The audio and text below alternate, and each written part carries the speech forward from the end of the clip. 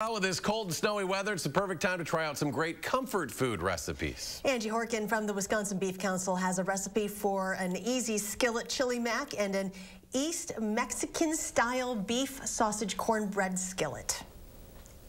Hi guys, I'm in my kitchen and I'm gonna whip up and show you two super easy recipes. I don't know about you, but this time of year I just crave something.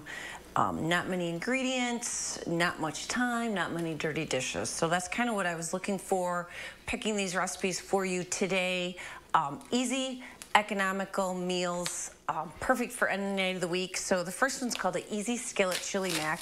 And it's almost like a chili, a macaroni chili, but really it's like 20 minutes start to finish. So I've already went ahead and I browned up a pound of lean ground beef, ground sirloin. And it took me about 8 minutes. I don't have any drippings in here because it's nice and lean. But of course, you can use any ground beef in this recipe and drain some drippings right now at this step if you'd like. And then I have 1 can of just a chili beans in like the mild chili sauce. But you can customize this recipe and use whatever kind of chili beans you like if you want to give it a little more kick. Half a cup of water, 1½ cups of salsa, and then half of a cup of fresh cilantro.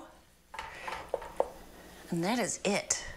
Then I went ahead and I made, at the same time when I was browning my beef, I made couple cups of cooked elbow noodles. So you're just gonna serve this over your favorite kind of macaroni, or you could put the macaroni right in this pan. I'm gonna do this. I'm gonna put it right on top of my elbow noodles. And that's our Easy Skillet Chili Mac. Now, at home, let this simmer 5 minutes, just so those flavors meld.